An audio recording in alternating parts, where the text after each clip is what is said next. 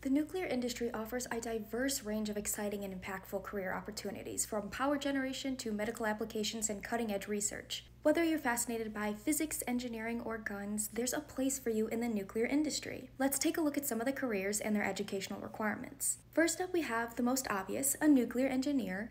A nuclear engineer researches and develops projects or addresses problems concerning the release, control, and use of nuclear energy and nuclear waste disposal. You need at least a bachelor's degree in nuclear engineering or related engineering field. Licensure is not required for entry-level nuclear engineer positions. However, experienced engineers may obtain a professional engineering license, which also allows them to oversee the work of other engineers, sign off on projects, and provide services directly to the public. According to the U.S. Bureau of Labor Statistics, the median annual wage for a nuclear engineer was $125,000 in May 2023. Next up, we have nuclear power reactor operators. In this role, you operate or control nuclear reactors by moving control rods, starting and stopping equipment, monitor and adjust controls, and record data and logs. You also are in charge of implementing emergency procedures when needed and responding to abnormalities, determine cause, and recommend corrective action. The educational requirements consist of a high school diploma or equivalent combined with extensive on-the-job training, which may include a combination of classroom and hands-on training and licensing. Nuclear power reactor operators usually start working as equipment operators or auxiliary operations, helping more experienced workers operate and maintain the equipment while learning the basics of how to operate the power plant. Along with this extensive on-the-job training, nuclear power plant operators typically receive formal technical training to prepare for the license exam from the NRC. Once licensed,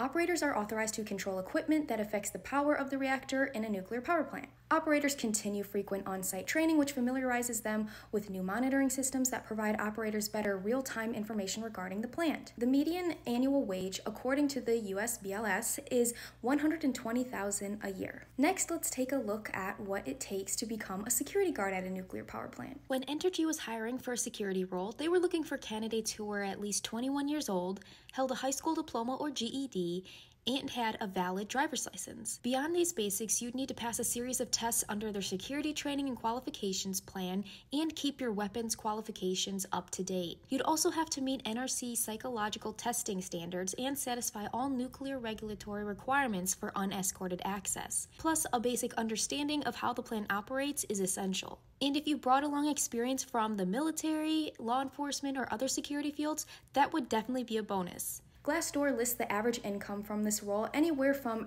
$53,000 a year to $89,000 a year. These are just a few of many roles in the nuclear field you can work towards. Are there any roles you are specifically curious about? Let us know in the comments.